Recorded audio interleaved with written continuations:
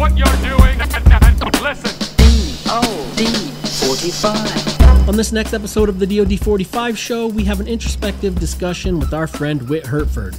Many of you know Whit from his ingenious work in theater through his Riot Act Theater Company, and some of you may recognize him through his film and television acting career. However you know of him, we get pretty heavy in this episode with a lot of discussion about Whit's personal growth and the future of his recent production, Blindness and Periphery of Sight, where he plays Oedipus. There's some insight to growing up as a child actor with a story about his time on the set of Full House, and Whit teases us with the idea of a Son of Freddy Krueger franchise. Mr. Dibbs pops in with a blast from the past question regarding Whit's appearance in Rat's music video Lay It Down, and Whit playfully challenges Chris Pratt to a fight over Jurassic World.